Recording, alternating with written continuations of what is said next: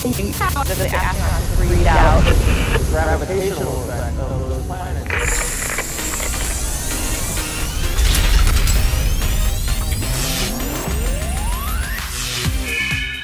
Hi, I'm Lee, and this is NASA Now, studying Earth's atmosphere from space. We'll explore the science behind CERES and see how measuring the energy we are exposed to every day can help scientists improve long-term climate forecasting. That's ahead. First, here's what's happening at NASA Now. NASA says it will launch a spacecraft to an asteroid in 2016. The mission, called OSIRISRex, which stands for Origins, Spectral Interpretation, Resource Identification, Security Regolith Explorer, will be the first mission to carry samples from an asteroid back to Earth. It will take 4 years for the spacecraft to reach the near-Earth asteroid named 1999 RQ-36. The asteroid is roughly the size of 5 football fields. That is 579 meters in diameter. The samples plucked from the asteroid are likely to represent a snapshot of our solar system's infancy. Now, let's take a look at the past.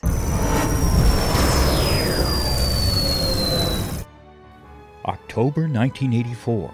The Earth Radiation Budget Satellite was deployed during the STS-41G mission by NASA astronaut Sally Ride. ERBS was the first of 3 spacecraft to carry copies of the Earth Radiation Budget Experiment Sensor, which investigated how energy from the Sun is absorbed and re-radiated by the Earth. Understanding this process helps reveal patterns in Earth's weather.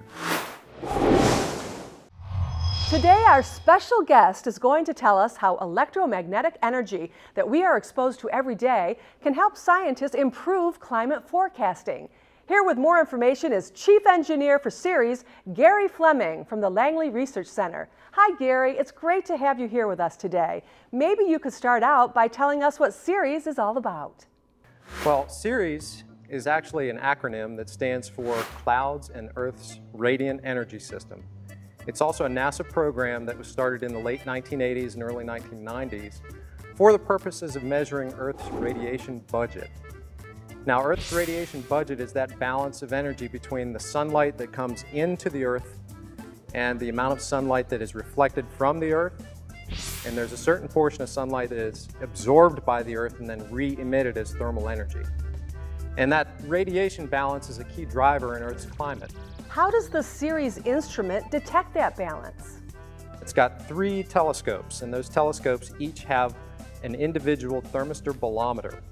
Those thermistor bolometers interpret that radiation as a change in temperature.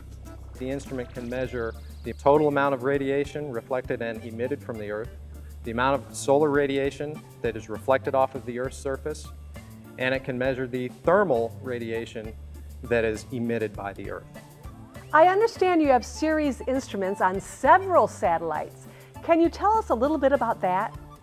Currently, we've got 4 instruments up on orbit flying. We've got 2 instruments on NASA's Terra spacecraft, and that was launched in 1999. We have 2 CERES instruments on NASA's Aqua spacecraft, and that was launched in 2002.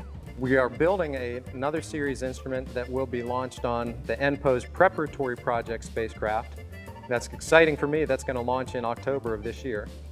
How long is the CERES mission expected to last? The CERES mission, we hope to last quite a long time, because one of the things about climate change is it's a very slow process. And if you're a climate scientist trying to understand trends or predictions for climate change, you have to have observations over a long period of time. So we expect to have CERES instruments flying for the next 10 to 20 years. This is all really fascinating, Gary. Let's shift the focus to your life. How did you become an engineer with NASA?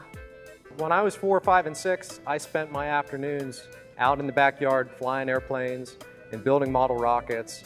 And my brother and I even built a wind tunnel in our basement one time for a science project. So right off the bat, I think I was aligned with the NASA mission, whether I knew it or not at the time. And it's just something that has been ingrained with me and I've enjoyed it. Gary Fleming, Chief Engineer for CERES, thanks so much for joining us today. Did you know that Earth has 2 radiation belts?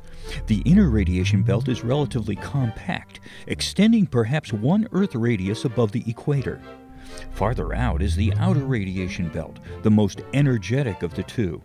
Unlike the inner belt, this radiation belt produces large fluctuations, especially during magnetic storms.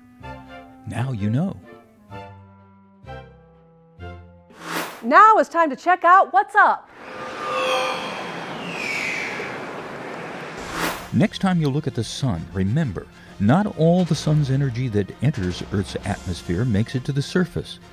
30% of it is actually reflected back into space, and the rest is absorbed by the land, the oceans, and the atmosphere. Okay, teachers, now it's time to help your students create a cloud in a bottle. Teachers, here's a great way to bring atmosphere into your classroom. Check out the Meteorology Content module on the NASA Explorer School's virtual campus. Well, that's it for NASA Now. Join us next time when we enter the frozen world of the Icing Research Tunnel. We'll see you then on NASA Now.